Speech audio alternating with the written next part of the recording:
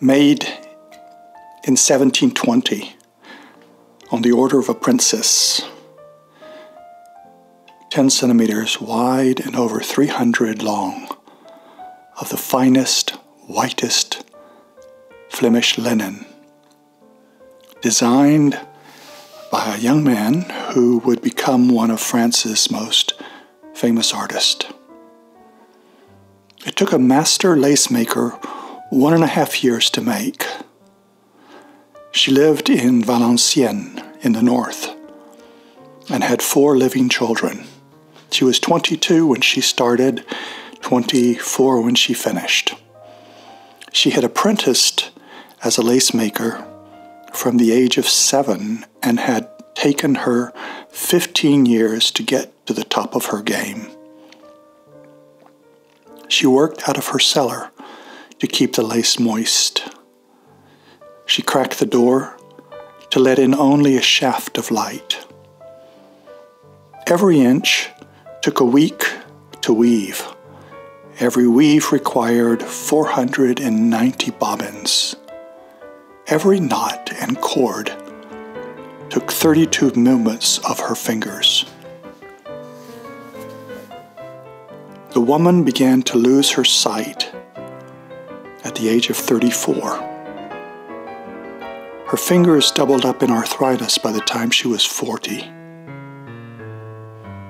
It cost the king the equivalent of 135,000 euros on delivery.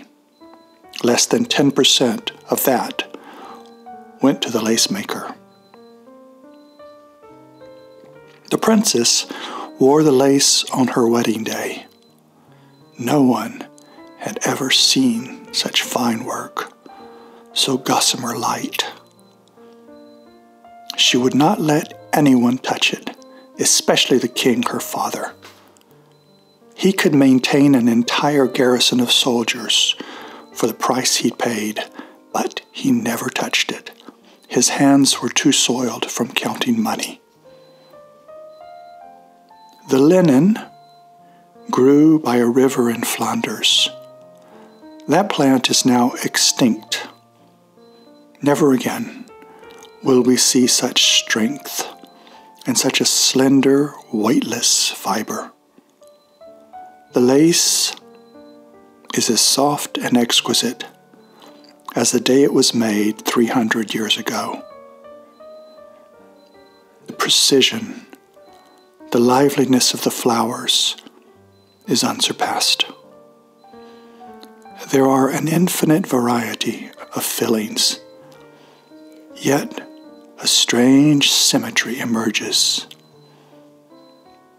The teasing bizarreness of the motifs, the freedom in the swirls,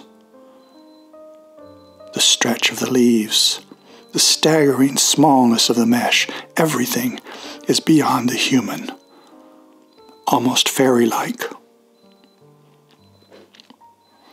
The lace was passed from generation to generation, always for a wedding dress or ball. In 1789, it saw its last wedding, worn by a princess of 19. The next year, she took it to the guillotine. A butcher woman found it in a basket with the severed head. It had been around the princess' neck and floated down unharmed.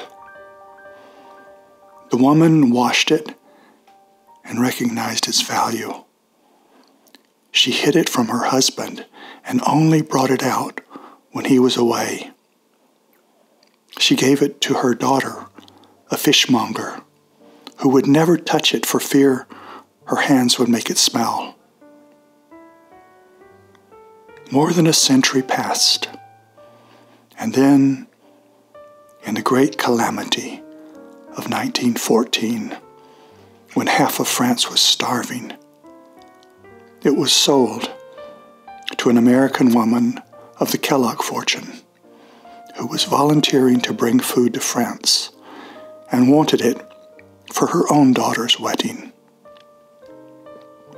It spent another century in the home of an old New England family. And then, in 2013, for the price of $3,316.99, it made its way again back to Europe and into the hands of Dr. Ken Strauss, collector and curator. There are probably 10 pieces in the world this fine.